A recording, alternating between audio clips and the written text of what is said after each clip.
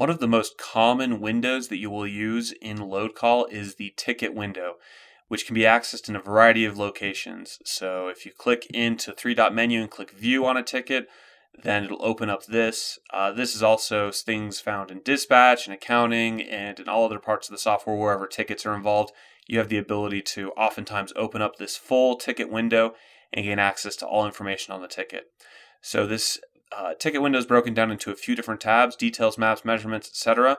We're going to go through each of them and talk about some of the different features of them in the video. So we're going to go ahead and jump over and start talking about details. The details tab in the ticket window kind of gives a bunch of the top level important information about the ticket. It has the ticket number, the job number that's tied to the ticket number, the statuses, and etc. As we go down here, you can see that it also has a lot of the information that's important for billing and for location information. So right here we have the purchaser, which in this case is Bravo Energy Corp, the region that we ran under for that specific purchaser, any purchase order numbers or secondary purchase order numbers. And then we have the cargo with the primary measurement, the one that usually is the most important here. So we, in this case, have loaded barrels, which has, in this case, gross and net. The next part down here is the pickup information. So the pickup location was the Ironwood Tank Battery, Colorado City, Mitchell County, Texas. So you got the city, state, county, all sort of stuff there, the producer, property numbers, and all the different information about this facility that may be relevant, dock types, barrels per inch, things like that. The next section is the drop-off location information: city, state, county name, any additional IDs, and the account that was dropped off, and if there's an associated account number. And then down here you can see how many miles that route was, the driver information, and then depending on some settings and your user permissions, you have the ability to potentially open up some of the code-related parts of this page. But you'll notice that there's quite a few different little icons next to a lot of the things here. These are the ability to view or edit the different components here. So for example, up here at the top, you have the status completed with a little checkbox next to it with an edit icon. So if I click on that, it's going to change it from kind of just text there to a drop down, and I could go ahead and change this field to a different property. So instead of doing completed, I could say, hey, this was an incompleted load, and then I just need to click enter to confirm. And so this says you sure want to change the status. Doing so will interrupt their load. Well, this is a pass load, so it's not going to interrupt the driver. It'll just affect the accounting information. So I can go ahead and click update. And you'll notice that the banner up here went from blue, which means complete, to red to incomplete. So whenever you open up a load, depending on the color at the top, it kind of gives you an indicator of what the status of the load is. So green is kind of like a green light. It's live, it's going. Blue is complete, red is incomplete or a reject. The sign of the other ones are different colors. This one's like kind of a darker gray, and unassigned is probably about the same color since it hasn't been assigned out yet, a lighter gray. So I'm going to go ahead and put it back over to complete, but pretty easy to go in and edit those fields. You can also change the reject status. In this case, it's accept because it's completed, but if it was a rejected load, for this specific cargo type, you have a bunch of different oil-related things, high bottoms, temperature, gravity, things like that. So, and if I want to kind of close out and not edit it, I can click on this little X to cancel the edit, which will go back to this view. You'll notice we can edit reject notes and things like property numbers and things like that. So that's kind of the blue little edit will open up either a drop down or a text entry where you can just type in and click enter on your keyboard in order to confirm the change. So the other ones in here, if you see a green magnifying glass, what that will do is it will open up a window where you can see information about the specific thing that you're looking at. So if we wanted to look at what metered oil has in terms of measurements or any of that information, we can pull up that pop-up. If you want to look up any information on the pickup location, we can come into here and open up windows with information of, tanks, contact information, things like that. So the green magnifying glasses open up just, additional information for that specific item. And there's only a few of them in there. The next one here, the yellow little route icons. If we click on these, they open up what is called the reroute window, or the ability to change this load. So it doesn't have like a blue edit in here. You actually have to go into the yellow reroute And in here, you could change information about the route. You could change the purchaser, the cargo, pickup, drop-off locations if the load was created incorrectly in the beginning. In this case, maybe I'll go ahead and put in and change the purchaser region, which you can see right here that had a little blue notification at the top that said that that was properly changed. But yeah, what that does in this case would probably just change some of the accounting information. So changing the region may change that. So that's the little yellow icon in here. You can see that there's quite a few things you can change. PO numbers, which you can change out here also. Purchaser, regions, cargoes, pickup, drop-off locations, docks, accounts, distances. You can see a map and directions down here as well. And then the last icon down here, if we scroll down, is the red icon that looks like a little person. This icon lets you change the driver information. So if I click on this, we get access to update the driver, the carrier, the truck or trailer that's being used on this, which obviously will affect accounting information as well, depending on who you pay out for completing the load in there. So those are the main icons on this page. So blue is kind of just like a quick edit. Yellow opens up the reroute information, so kind of the load information, pickup, drop-off locations, things like that. The red opens up who transported it, edit, and then the green just opens up a window with a bunch more information. So yeah, so that's the details tab within the ticket window. Moving on over to the next tab here in the ticket window, it's the map tab. So in here, I can go ahead and load the map, which will pull up your point A, point B, so you can see the pickup and the drop-off location. You can switch to satellite view, zoom in, zoom out, use street view, all the normal Google Maps sort of things in here. And if we scroll down, you can actually get the turn-by-turn directions with the mileage, the estimated time to travel there in order to do this. So all of the step-by-step directions if a driver calls in and needs help with that or something. But usually useful to make sure that the mileages look good. So in this case, it's 20.9 miles, which I maybe have a different mileage in here since this is kind of some test data. It looks like I put in like 17 miles, but you know, easy to kind of go back and sanity check that. And you could also kind of look through here and see if you see any toll or restricted roads that would change the mileage as well. But yeah, pretty straightforward. Just a Google map showing your pickup and your drop-off location. The next tab in the ticket window here is the measurements tab, which what this does is it shows all of the driver entered inputs at both the pickup and the drop-off locations. So these are completely dependent on the commodity type that the driver is transporting. In this case, we can go back and see that our driver was transporting metered oil. And for this company, the metered oil measurements are as follows: start meter, stop meter, seal off, time off, etc. as we go down here. You'll notice that if the measurement was filled out, you have a little green checkbox right here. If it's got the little gray minus sign right here, then it was not necessarily filled out, which a lot of these are kind of optional fields. It looks like there was no mask up or chain of events, so they didn't have to write any notes about it. But you can see in here that those with the yellow asterisk right here have, you know, validation on them. There's a minimum and a maximum value that they have to go through. So obviously your temperature is going to be somewhere between -40 and 220. If it's anywhere out of that, like, that's not a valid input. So it has to be in there. And as you scroll through here, you can see some of these don't have you don't have the edit ability, because in this case, these are photos that the driver took. So it's not something you can really kind of replicate for them. But some of the other ones do have the blue checkbox next to them that lets you edit them. So if I wanted to go in here and change one of these properties, I could come in here and change the value here. And if I fall way outside of this range, so if we say we're, 8,000 or something, it's going to say, hey, failed to save. That's just not a valid thing in there. So we'll go ahead and, change it to 82.1 in this case. Click enter. And after changing it, you can see that the original value of 82 has been saved. So you can always refer back and, change it back to whatever the driver put in originally. So they put in 82. I changed it to 82.1. But yeah, so you have all these different edits in here. You can see down here that you have also the ability to do a mass edit.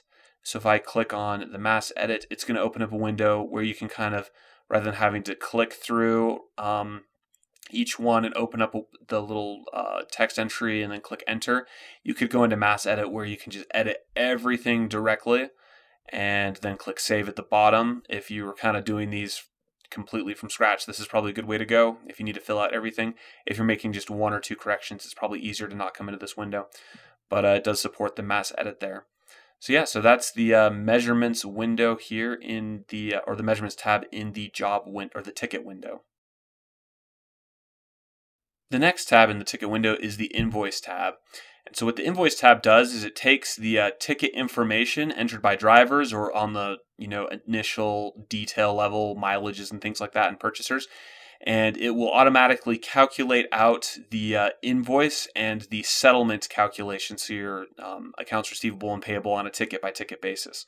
So up here at the top, you do have some of that basic information that is relevant to how the invoice got calculated the way it did. So typically that would be the purchaser, their region.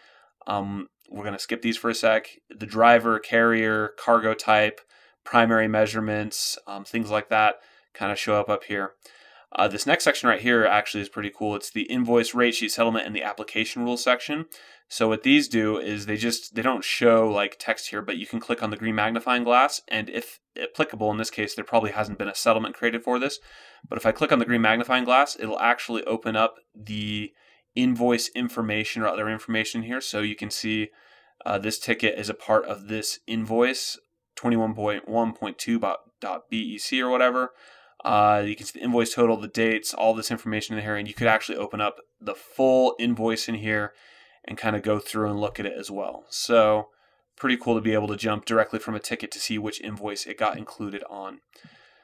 Same thing goes for a rate sheet. If you want to see how the rates or how the information was calculated, you can open up, and this will open up a new window where you can see the rate sheet that was applied to this specific ticket. So you can see, for example, we've got all of these being charged except for there's no fuel surcharge on this.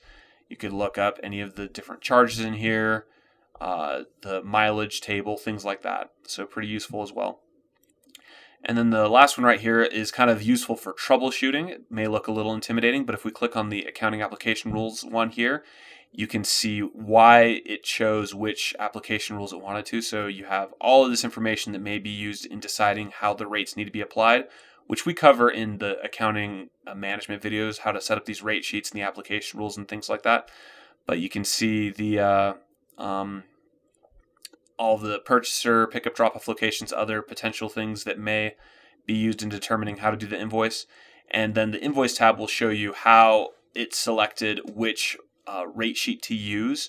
So in this case, it didn't have an exact match for like a route or specific pickup location. We had one rate sheet down here, our standard rates, that applied for that purchaser subregion.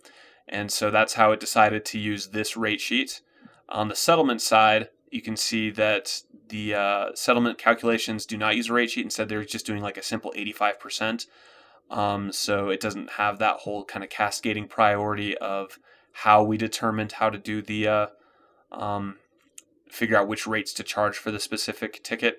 Instead, it's just take 85% of the values from the invoice side and just multiply by that. So pretty useful. And then after we kind of looked at this top section of the invoices, if we scroll down a bit, you can actually see all of the different line items right here. So we can see our chain up, fuel surcharge, which doesn't have anything. It doesn't look like that a chain up event. Our mask up, rate per bell for the line haul, etc. for both the invoice and the settlement side. And then if you scroll down here, you have the ability to see the totals. So the invoice total, if there's any tax tied to it, if you got that set up, settlement totals and things like that. Down here at the bottom also is the ability to check the box for billing a purchaser or paying a driver.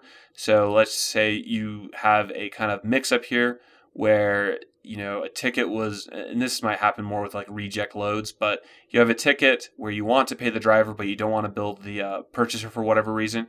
You could uncheck the bill purchaser box, and then obviously the total is going to go to $0. You're not billing them out at all. You can see all of this right here. And the crossed out part shows what it would have been if you were billing them. We're not going to do that. The pay driver is the exact same, but on the driver's side, you can see right here. So if you wanted to bill but not pay out the driver for whatever reason, if there's a bad termination or something or breach of contract, you could do that as well, and they wouldn't show up in the settlement. So the other thing to note in here is all of these do have edits. So the little blue checkbox thing. If we wanted to come in here and just manually override one of these, let's say, actually it is a chain up, And typically in this case, what you would want to do, if there was something wrong, you'd want to correct the underlying issue on the ticket so that the data is all looking good. So in this case, if there actually was a chain up event, we should go over into measurements and say, hey, there actually was a chain up event. So I'm going to say, yes, there was a chain up event, click enter. And then if I come back over here into invoice, there's a little refresh icon up here at the top. I'm going to click on that. And now our chain up fee is getting put out to $40. So usually you want to go back and fix the underlying reason there, but we also do have the ability to go in and edit it and just manually change it. So I'm just going to go and zero this back out and click enter. I need to give a reason that says, not paying out or something, or we're not charging for chain up.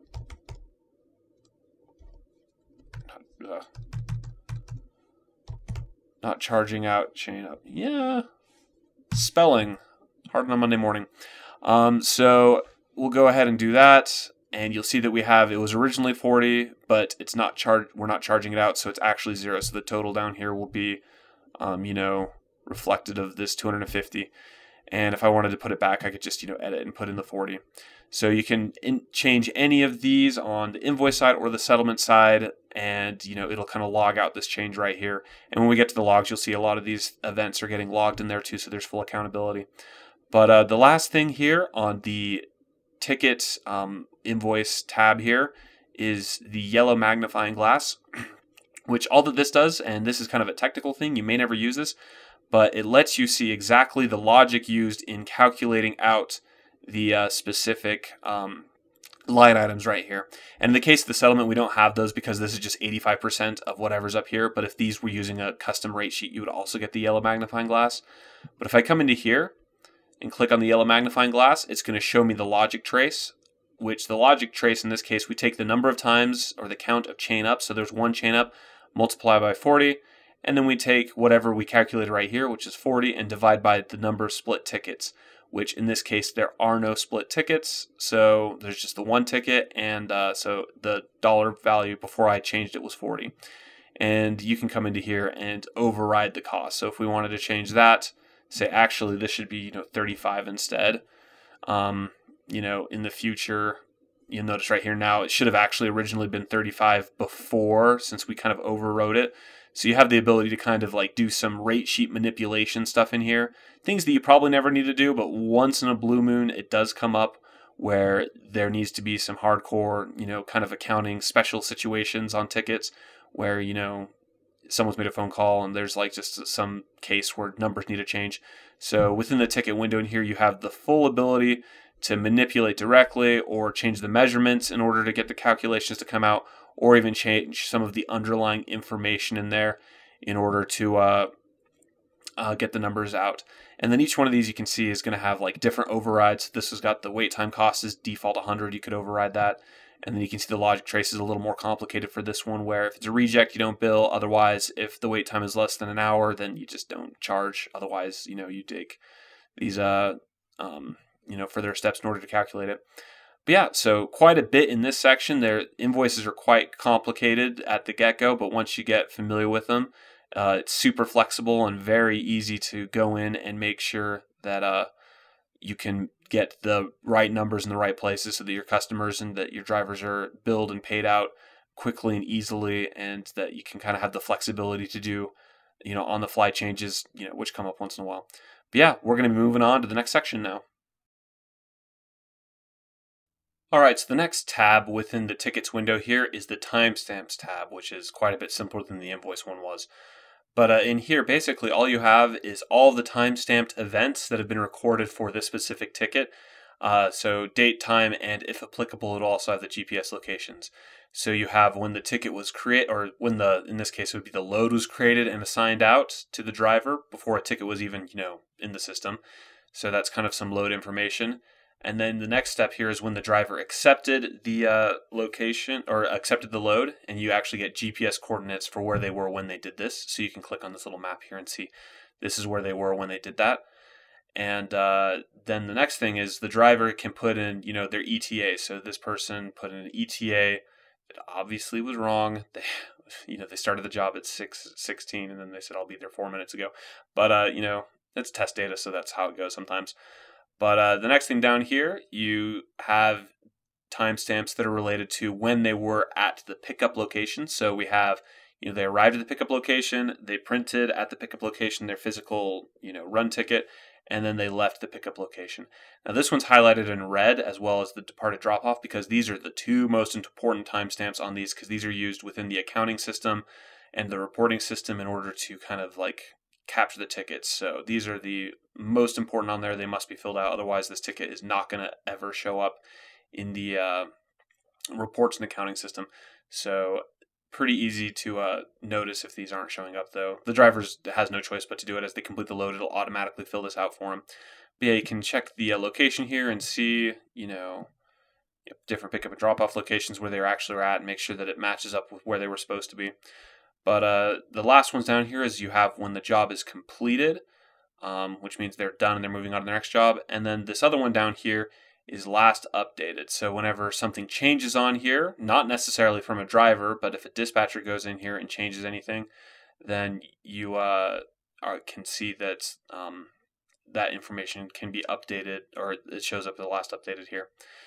And any of these ticket or these timestamps can be adjusted if needed. So if you if, for example, the driver's batteries died on their phone, which shouldn't happen since you plug it in, but if they weren't able to get the ticket finished in here and you had to come in and change it or put something in here, you can click edit and then you can choose the date and time and click enter to save it. And by default, it'll pull whatever your computer's in. So mine's in Mountain Standard Time. But if this actually was, it wasn't 9:45, it was 9:55. I can go ahead and click that, click enter, and then now I've updated the timestamp in here. So pretty straightforward timestamps. The important ones are highlighted in red. The other ones are pretty useful on reports as well. But these two are the ones that you need to make sure line up correctly in order to make sure it shows up on the right report. The next tab in the tickets window here is the images tab, which shows any of the images captured by drivers when they were on site. So in here, you'll remember on the measurements tab, there were a few of these, ticket captured information in here, shipper ticket, lease sign, Getty box, etc. So in order to see those, you can come over here into images, and this is test data, so I just have one image in here. If there are no images, then you can see that it'll say that there's no image in here for these specific tickets. So you can kind of click through here at the bottom. And if you do have an image here, which this one looks super blurry, you may want to, if it's missing or blurry or something, you may want to upload a replacement image. So you can click on that and then choose an image and then click open to get it to re-upload over it. You can also save these images to your desktop if you want to have a copy of it there. And if it's not oriented correctly, I could go ahead and flip it one way or another in order to get it facing the right way up. So these images are taken by drivers, but you do have the ability to upload new ones and then download them or rotate them if they got their phone kind of sideways on that. The next tab in here is specific to different types of oil, but maybe different depending on the commodity types that you're transporting. But the tank tab for specific types of cargo will actually show a tank visualization of how much was drawn out of the tank. So in here, you can see the tank visualization is only supported for gauged loads, and this is a metered load. So if we go to a different ticket down here that does have a gauged oil right here, you can actually see, the tank specs, tank name, how much volume it is, the height, the diameter, barrels per inch, and then you can see based on the driver's inputs of the top gauge versus the bottom gauge, you can see how much they drew out from the tank and how much was remaining in the tank when they left at the specific time. And it's kind of based off of estimates from the driver input information and any of the tank information provided within the directory. So if this information is correct, obviously the visualization will be wrong as well. But kind of useful to be able to visualize that, especially for logins for producers or others who want to go in there and see kind of like the status of how things were before and after the driver got there in there. So yeah, so that's the tank tab. The next tab in the ticket window here is the mileage log tab, which what this tab includes is just some odometer information that the driver fills in upon completion of their load. So you have the driver's name, the carrier, truck trailer, the dates that the log was created, their start and stop odometer, and then the total miles, and then the breakdown of mileages per state that they were in. So if they cross state lines, there would be multiple states here that sum up to the total mileages in here. So this is hand entered by the driver, so it's not necessarily, I mean, if they could put in incorrect odometers in here, every time that they finish up, they just put in their new odometer, so something to watch out for there, but it could be useful as a way to kind of check against any other systems that you're using to track mileages for IFTA or other things like that. The next tab in the ticket window is the Logs tab, which what this includes is a list of timestamped events of changes being made by office staff, so dispatch, accountants, other people that have access to this ticket window here. So in here you can see a bunch of the changes that I've made previous in this video, deleting, undeleting, changing statuses, changing observed temperature, chain up lease, and some of these have like kind of the technical looking underscores, names put in here, but any of the changes that were made are logged in here so that you can have full accountability when somebody changes something on a ticket, and these cannot be edited or deleted. So this will be a permanent record of any changes made on this specific load. The last tab here in the ticket window in LoadCall is the Notes tab. So this tab just lets you put in notes on a specific ticket and just keep track of them in here. So if there's information that comes to light and you just want that information to be accessible by any of the office staff, whether it's accountants or dispatchers or whatever, you can go ahead and save and edit notes in here. So in this case, maybe we want to say, need to call driver to ask about damaged gate or something like that. So if there's anything that you just want to tag onto here, you can go ahead and put it on there. We have it show up as a sticky note in here. You can add multiple of these. And then if we want to delete them later, we can go ahead and delete them and remove them. So there's no longer the sticky note tied to the job. But this is a useful way to kind of just store some extra information on here that is, internal only to office staff. Other people don't have access to this. The drivers don't have access to this. So that you can just store to-do or future information here that may be useful down the road. But yeah, so that is the ticket window here in LoadCall. It's accessible in a lot of locations and used quite commonly. So even though this video is quite long, a lot of useful information here that should hopefully help make using LoadCall easier for you to do.